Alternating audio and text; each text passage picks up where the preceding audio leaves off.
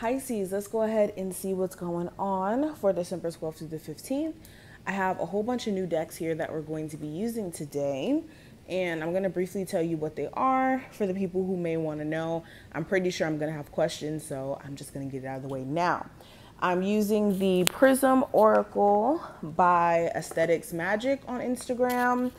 I'm also using the Life is a Board Game Tarot by Rider-Waite. Basically, all these decks are by Rider-Waite except for the Prism Oracle. I'm using the Price of Love Oracle, again by Rider-Waite, and also these swatches of Chakra deck. And yeah, this is not sponsored. I just wanted to let you guys know. But let's get started. Any information that you need to book a reading, subscribe, all that jazz below, and let's get started. Pisces. What's the energy surrounding my Pisces for December 12th through the 15th? What's the energy?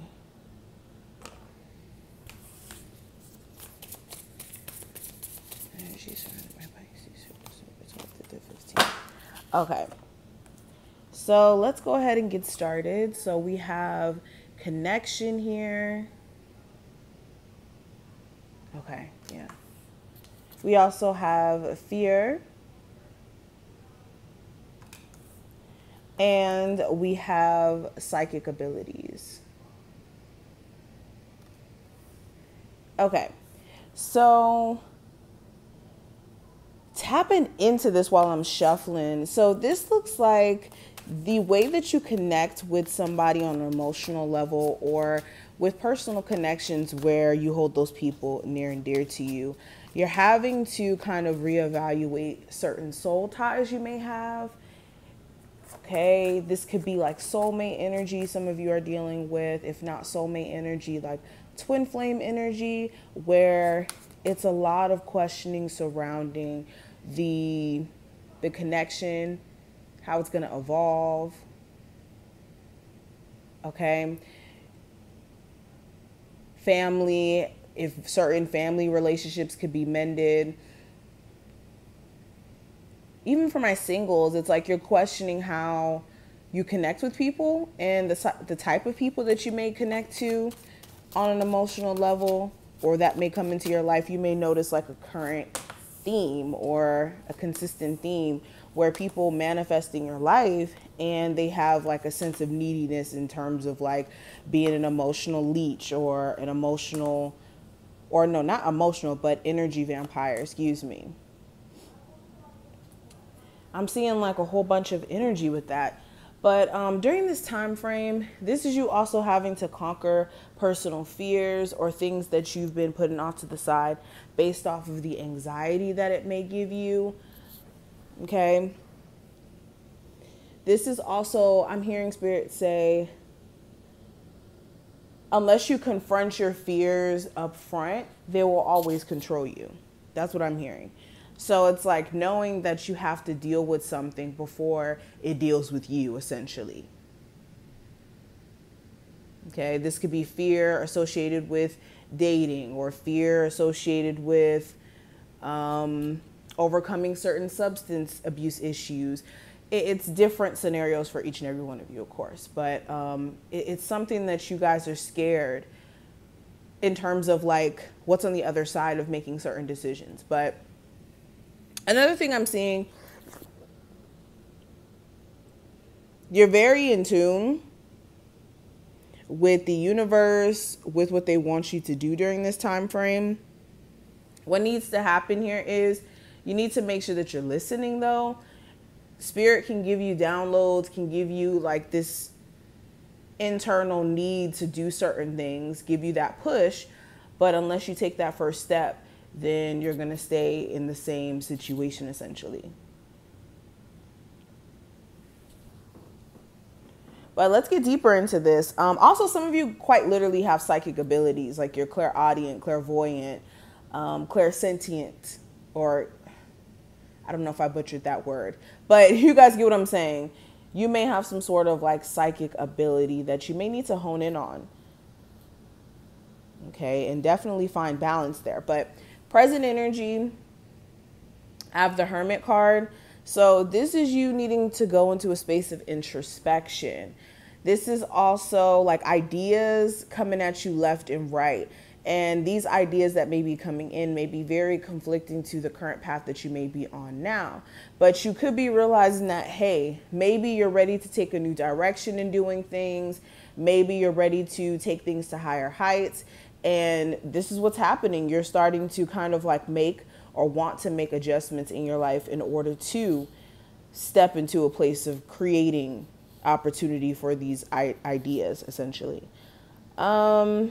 Things could also be being brought to your awareness during this time frame with the light bulb. This is like light being shed on things. So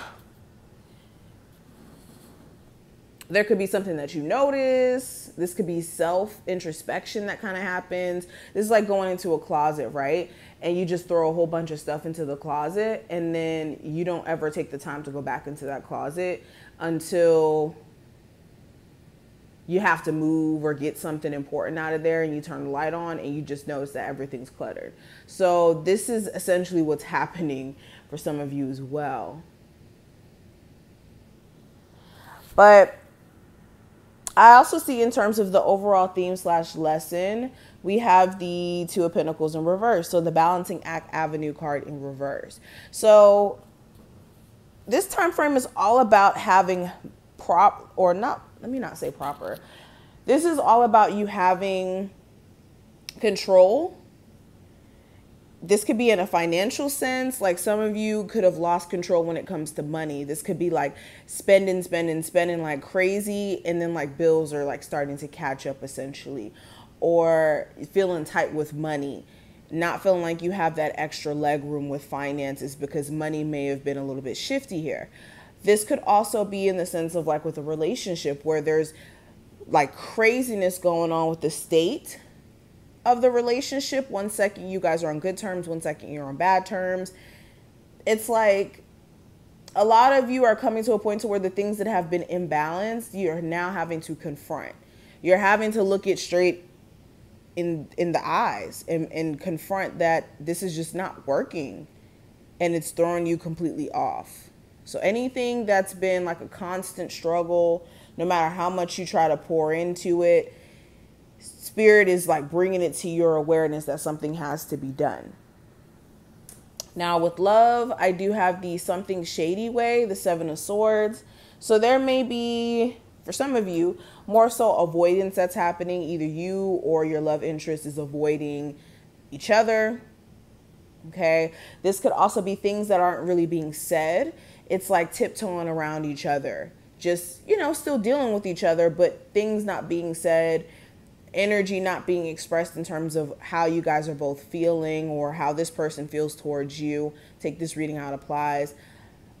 But you could also sense that something's off within your relationship, okay? Some of you also could be talking to someone new and you could be noticing some things right off the bat that are a little bit shady and a little bit questionable.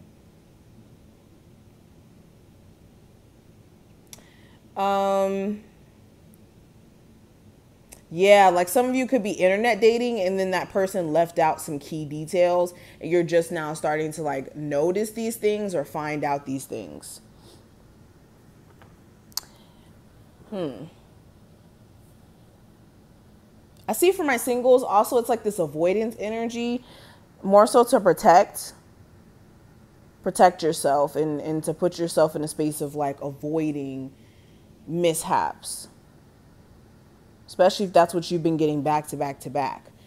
Now with career and finances, I have the Moon card, so it's a lot of questioning what's on the other side of making certain decisions. Like I was kind of sensing before, a lot of you want to just move beyond what you're doing now. You see a bigger view for yourself. You're starting to have a bigger perspective in terms of what's possible, right? So what's happening is you're questioning like, okay, well, if I do decide to quit this job, even though I've been making a considerable amount of money from it, what's going to be the outcome? If I I don't know what's going on. If I do decide to venture out and take things to the next level, is that going to be successful? So a lot of, like I said, wondering what's on the other side of certain opportunities. There could be also a lot of uncertainty or like speculation around your job. So some of you are like entrepreneurs and things have been a little bit testy when it comes to like finances or like the consistency of like business or something. It's like always having to wonder like, okay, well, is next month going to be a profitable month? Some of you are like still waiting for jobs to come through, and it's like waiting. Yeah, Ten of Swords. Some of you are on the brink of like major change within your career because mentally some of you are just over it, or you're at the end of a chapter here. Now, what I see for the advice, I do have the Devil card in reverse. So this is making sure that you're not being tempted by things that draw you back into a negative space, for one, or things that you've worked so hard to release yourself from in the first place. It's kind of like